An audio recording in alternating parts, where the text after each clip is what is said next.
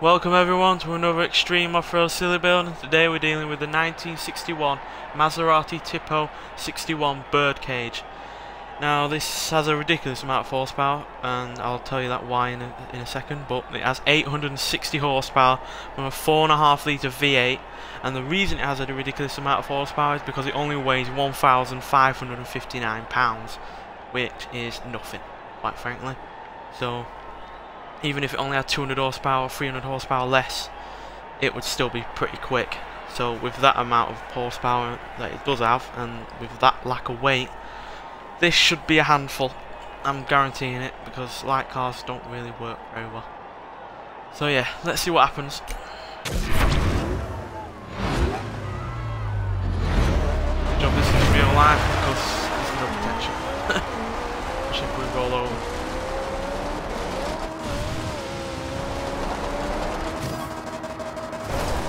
Whoa!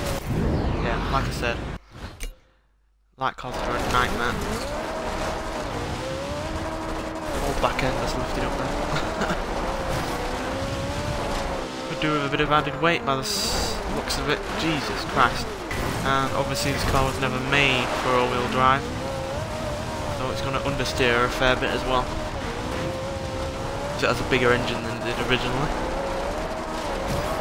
A 4-cylinder originally, and now it's a V8 with a pair of turbochargers on it for added measure.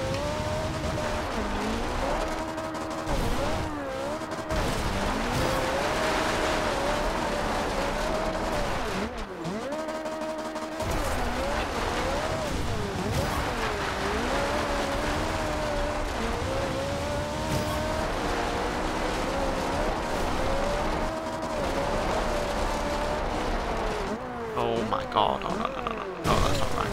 That's not right at all. No, that didn't work. I need to go a bit slower than that, because as you can see, I got a big amount of airtime there. So much so that I was almost over the checkpoint. Now I've hit some trees. Yeah, this jump doesn't like cars that are difficult to drive. Slightly fast.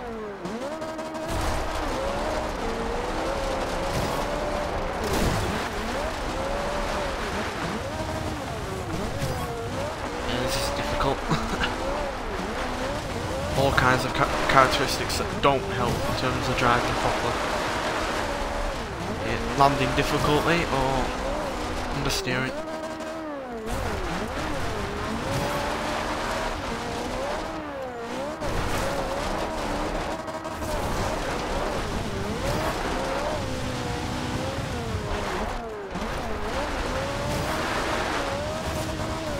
Wall. Ow.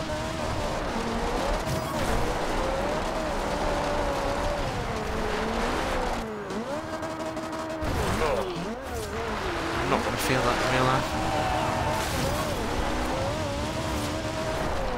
Freeze. That's the first time I've hit them, that's for sure. Yeah, this is how manic this car is. Just don't have time to react.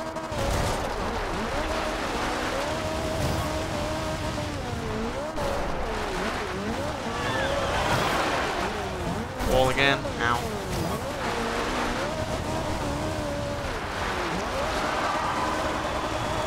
Power, come on, struggling for grip there.